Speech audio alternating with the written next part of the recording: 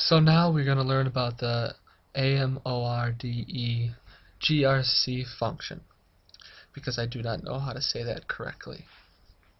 I'm going to give you the definition of this function, the syntax for it, and I shall show you one example on how to use it.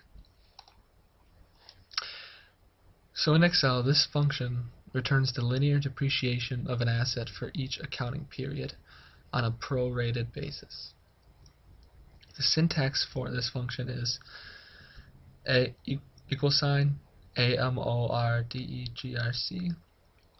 open parentheses, cost, purchase date, first period, salvage, period, rate, and basis. Cost is the cost of the asset. Purchase date is the date that the asset was purchased on.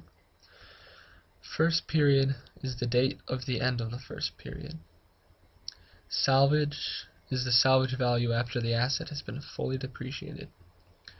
Period is the period in which to calculate the linear depreciation. Rate is the rate of depreciation that you're using. And lastly is basis. Basis is optional.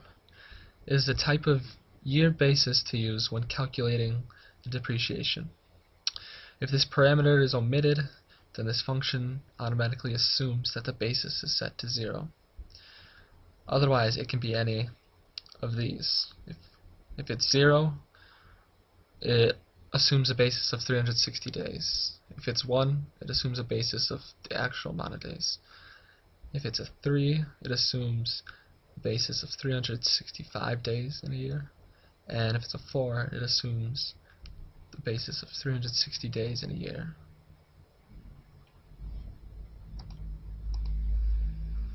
So now we'll look at an example.